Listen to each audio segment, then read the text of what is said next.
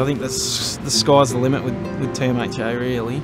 There's a lot of people that have progressed through the different roles in the business right up to executive management and that sort of thing, that started as apprentices or technicians. And so yeah, I definitely think that there's a lot of room to move if you want to employ yourself. My name's 𝗰𝗿𝗲𝗿𝗵 and I've been employed with Toyota Material Handling for the past 8 years as a field service technician. So as a field service technician, we travel from site to site, servicing and maintaining customers' equipment and machinery.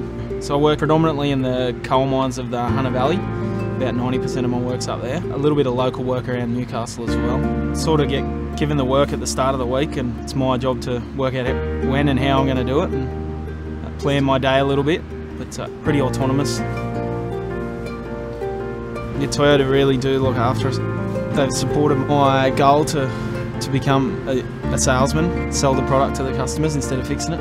I've just made it known that I want to move into sales. I spoke to my branch manager and I've done some TAFE training that the company paid for. And it was actually a certificate 4 in leadership and management. So yeah, sales is something that really interests me and that's something that I think I would do well in, because I do know the product well and I've worked on the product as a technician, and it should make it easy to sell it.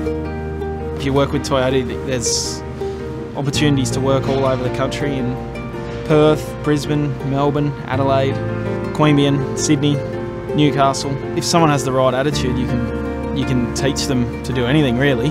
So that's not necessarily about the skills. As long as you've got a good attitude, you can be taught anything.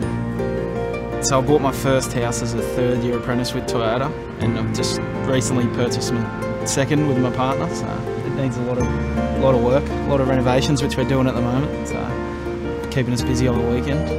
Yeah, I felt like it was safe to take on a mortgage because I feel like I've got a secure job at Toyota. There's a lot of room for opportunities if you want to pursue it. And yeah, absolutely. I couldn't recommend it any more, really.